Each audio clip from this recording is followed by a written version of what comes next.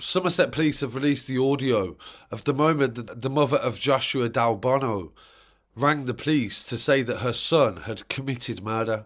Police emergency, what's your location? Hi, I'm Froome. Okay, what's happening?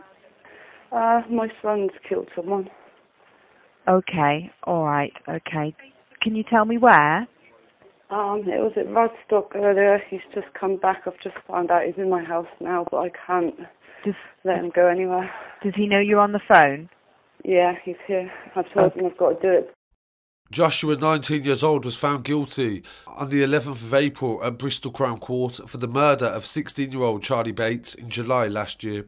He was handed a life sentence to serve a minimum of 21 years.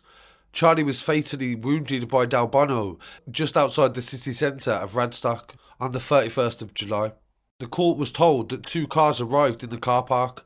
One of them Joshua was in, and this was at 20 to 7.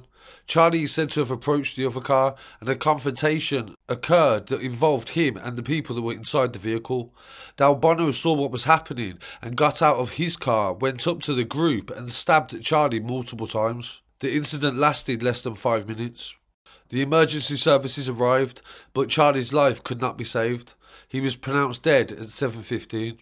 A pathologist said that Charley sustained a stab wound to the chest and also a wound to the arm that was consistent with him trying to defend himself. Delbono quickly left the scene after stabbing Charley and travelled half an hour away to Shearwater Lake and burned his clothes that he was wearing. This was captured on mobile phone footage. Approximately 6 hours after Charley was stabbed, police received a phone call from Joshua's mother saying that my son has killed somebody, and she had kept him at the address. She told the call handler that she felt sick by what had happened, and she then passed the phone to Delbono, who admitted to stabbing Charley. He said that he was trying to protect other people, and Delbono from Frome falsely said that he'd threw the knife away at the scene, but the police discovered that he'd threw it into Shearwater Lake later on. DCI Mark Ullman said in a statement that Charley had his whole life ahead of him and Joshua took it away. The vigil in Radstock after his death showed how much that he meant to the community, and he was a very popular person. And this story definitely shows the consequences of knife crime and how it affects every single area as well. There is no area that is immune to being involved in this sort of violence.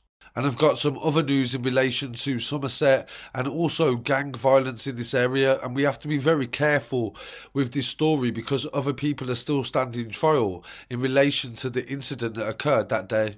So I want to send my condolences to the family of Charley, and I really want to hear what people have to say. Please don't forget to like, comment, share and subscribe. I'll be back again very shortly with some more news.